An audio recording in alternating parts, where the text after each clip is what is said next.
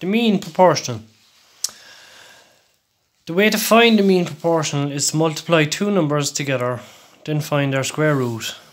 That'll be the mean proportion. So if 2 by 8 is 16, the square root of 16 is 4. So 4 is the mean proportional in this occasion. There's another way to do this. You can, you have your rectangle here, A, B, C, D. You extend your AB line out and you swing down your point D till it meets the extended line here. You find the center of the line AE, which is here.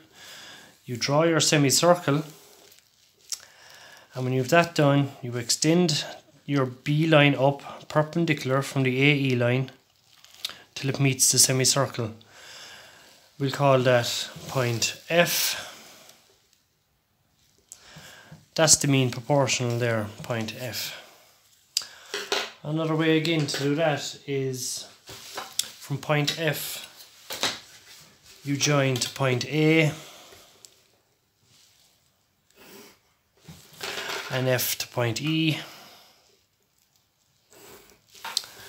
That gives you a right angle triangle, because any triangle that hits the circumference of a semicircle is a right angle triangle. And you know you've 290 degrees down here because this is a perpendicular line on a straight line, so that's 180. So if you draw these two triangles out down here, you've A and B and F, and if you turn this triangle 90 degrees anti-clockwise, you'll get this triangle,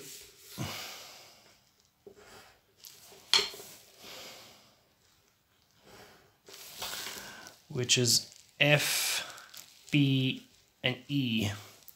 And as you can see, they're two right angle triangles, and they're both 30 degrees and 60 degrees. 60 degrees. So 30 degrees here and 60 degrees here, and if this is 60 degrees here, this is 30 degrees here, and same here. So these triangles are similar because they're the same angles but different lengths.